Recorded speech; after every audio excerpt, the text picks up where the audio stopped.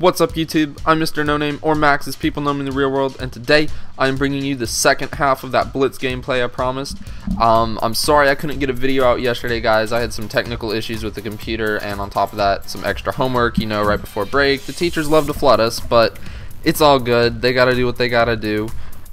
So this video is actually rather important. It's a very large team update. So some of you may have noticed that I am no longer a part of Mercy, and the reason for this is because Mercy has merged with Team Flight, which is an international organization that just started up, I believe, the beginning of this week or a little bit before that. I don't know exactly how long he has been getting things together before he started the Twitter and everything and the teams going, but you know, he's been getting the ball rolling on that, and I'll talk about that in just a minute. But so what's happening to Mercy?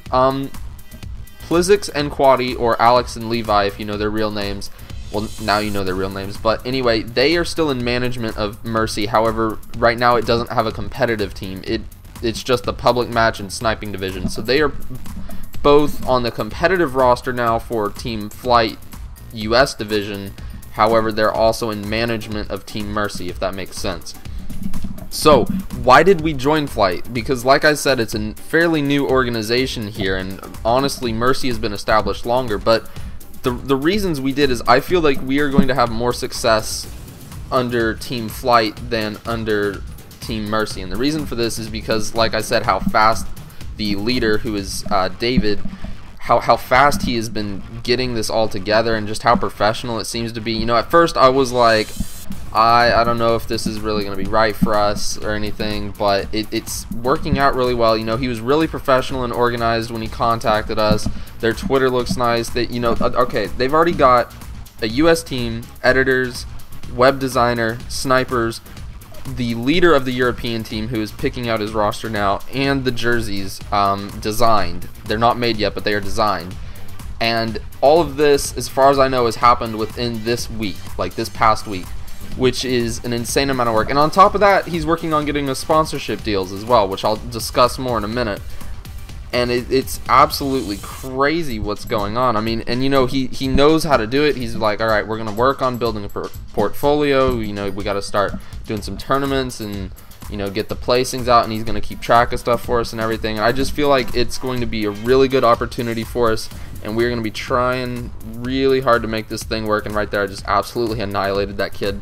But anyway, into the sponsorship thing, and before I go any further, at the end of this video, if you're still here, so the people at the beginning didn't get to hear this if they clicked off, so ha ha ha for them, there's actually going to be a giveaway that I'll be talking about at the end of this video, so stay tuned for that. But anyway, the sponsorship, we are actually on a, what I would call a trial period sponsorship, and basically there's a new controller company, fairly new, called SharQcontrollers, and they are putting us on a trial period for a month to see how many, you know, sales we can get them. And you might be like, okay, well that means you're going to be very biased towards them.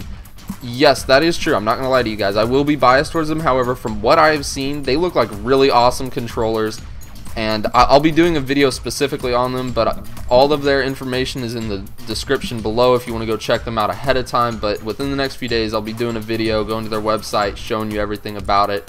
So I'm not going to lie to you guys about it, okay? I mean, I will be biased.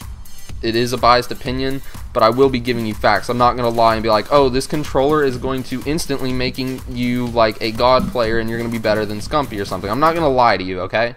But anyway, so we have a 5% off promo code, and that code is FLIGHT. And all you got to do is, when you order, there's a special note box, and you just put the promo code FLIGHT in there, and that it'll give you 5% off the order. And what that does for us is it lets them keep track of the sales that we generate for them.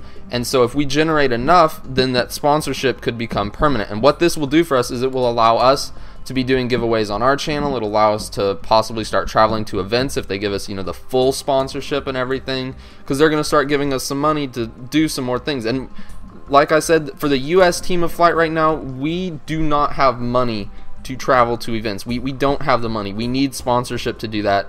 So that's why we need you guys to use the promo code if you decide to order. So please use that if you do.